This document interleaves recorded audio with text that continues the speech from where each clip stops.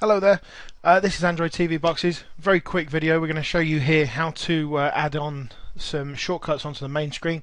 Sometimes you find that you've been using an add-on now for quite some time, or you're getting to enjoy some of the content.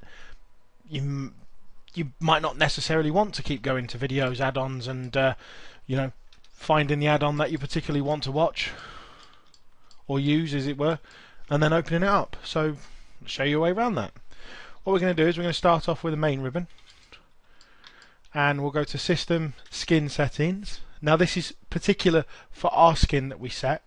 Obviously some of the steps are different to other skins. This is just for the skin that we push. If you have any questions about how to do this on other skins, please leave a comment in the comment section. Add us on Facebook at /Android TV Boxes BOXES. And we'll see what we can do to help you.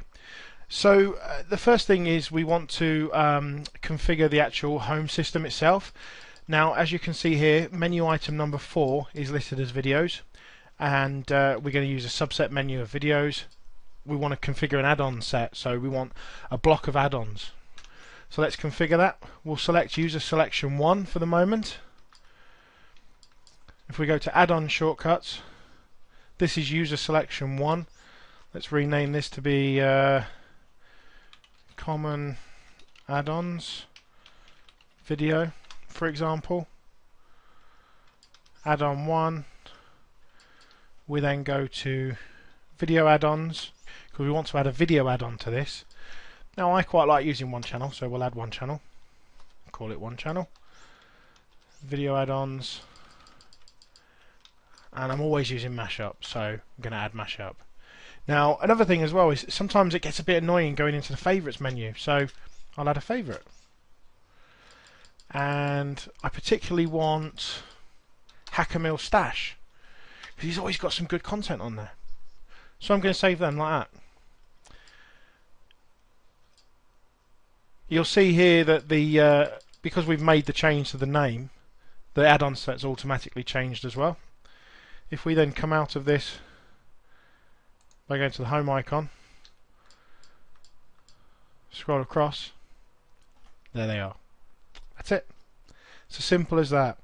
The XBMC skin system is so customizable that you can do anything you want to it, within reason, of course. Certain things like changing colors and stuff are very difficult. Backgrounds are very easy to change. We'll soon be releasing, get me words out, put my teeth in, it's late at night.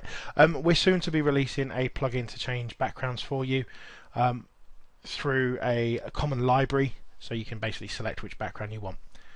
In the meantime, feel free to ask a question, leave a comment, like us on Facebook, order a box. If you have your own XBMC installation and you wish to use our working version, which we've customized and spent a long time on, again, add us on Facebook, contact us, we can sell you a copy, it's not a problem.